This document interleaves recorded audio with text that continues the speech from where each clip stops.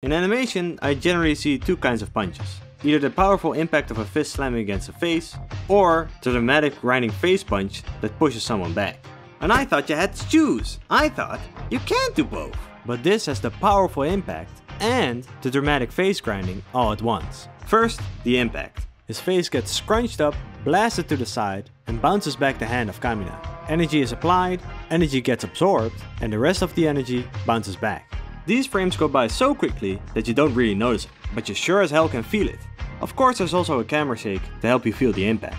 On to the grinding. Kamina's punch is so strong that he pushes even more energy into it, pushing Simon's head back. He actually twists his fist downward into it, which makes Simon's face twist upwards. This gives us a nice corkscrew punch idea. These frames are great too. He finally punches Simon away and he flies off into the next shot.